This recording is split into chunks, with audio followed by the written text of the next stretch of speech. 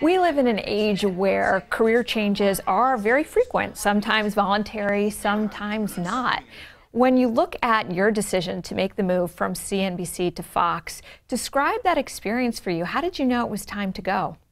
I had been at CNBC 20 years, and I loved every minute of it.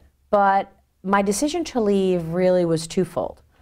On the one hand, I felt like audiences were changing, and I needed to change. And, after 20 years of being at one place, I said to myself, maybe now this round number is a time for me to start thinking about alternatives. The issue I had with CNBC was I felt that we were constantly focused on the short term. There was a pressure on me to have 5 people on at once. There was a pressure on me to do 5-minute interviews. I like longer interviews. I like your format. I like the Charlie Rose format. I like to sit there and walk away from an interview and really feel like I am smarter. And I feel that that's what the viewer wants. So I started to think about how things were changing in media in general. And I realized that maybe that, 5 people in one interview and 5-minute interview segment worked in the 90s, where we were all about the stock market and .com. I felt it wasn't working anymore. And I felt that viewers wanted more, and I realized that there was a certain structure at CNBC that had become the norm, and the way I wanted to do it was a little different. And so that's when I started thinking to myself, maybe I should look to see if there is another venue for me.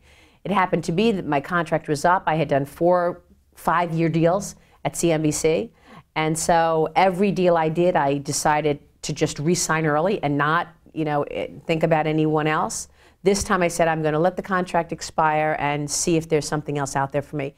Roger Ailes came to me and presented an opportunity to me that I really could not pass up, because it was a daily program, every day, 2 hours live on the opening bell on the Fox Business Network, and an opportunity to build something, build this new network that he started, and have a Sunday morning program on the Fox News channel, which is an enormous audience, and have a much bigger platform. So when he presented that to me, I realized it was something that I had to do. Happy Sunday, everyone. Welcome to a brand new program here on Fox News Channel, different than anything you've seen before. Sunday morning. You're a very, very high-profile person in the media industry, and when the announcement went out, the internet blew up. A lot of people were surprised, a big move.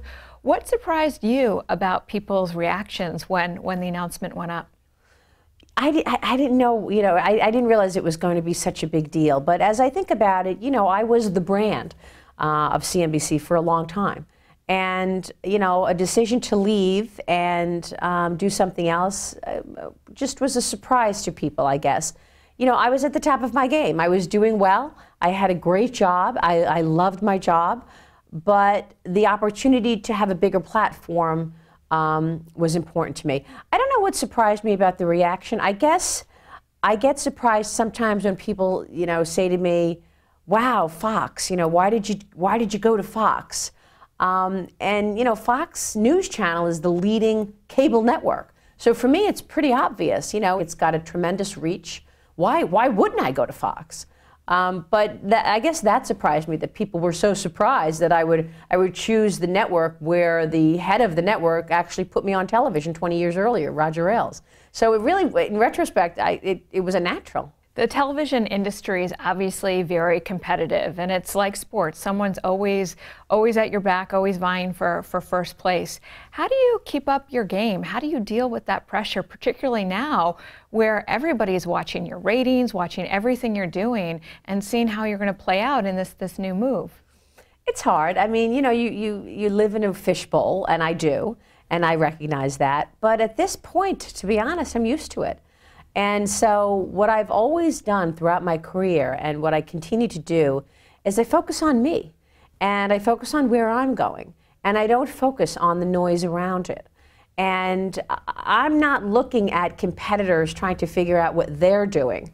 I'm looking at me, trying to figure out what I'm doing. And it's worked for me, because I don't get distracted. I keep my eye on what I'm doing, and I think it's very important to keep your eye on the ball when you're competing. You said that you've navigated your career and your personal life in a fishbowl. with people having opinions and reactions to every decision that you make, often very critical reactions.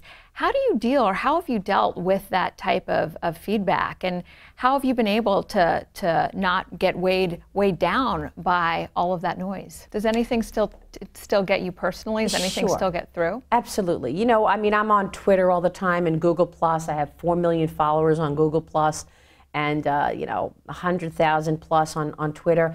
And oftentimes there is someone there who says, oh, I hated that interview, or oh, she looks exhausted today, or, you know, she's horrible. You know, whatever it is. And when someone is critical of me or my work, the first thing I do is think to myself, is there truth to this? Is there any truth to this? And if there is truth to this, I want to take a hard look at what I'm doing and make sure that I'm doing it the way it should be done. So you always want to look at a critical comment and try to learn from it. That's number one. And then after you've given it a few minutes of your time, then I think you forget it and you leave it alone. And if there are changes to be made, you make a change. If not, and you realize that this is just a person doing what they do, it's not necessarily about me, it's just someone doing what they do, then you need to move forward. Do you feel successful now? I do. I do. I feel really happy that I was able to have the courage to make a big decision in my life. And it was a big decision for me because, like I said, I love CNBC. And I had an unbelievable career there. But there was something inside of me that wasn't feeling right after 20 years. There was something that was telling me, this could be more. You could be doing more with what you have and what you do and who you are. And I felt I wasn't doing the job to its fulfillment because there was more to do. I want to constantly learn. I want to become a better journalist. I want to become, you know, a better everything. And so I needed to make a change in my life.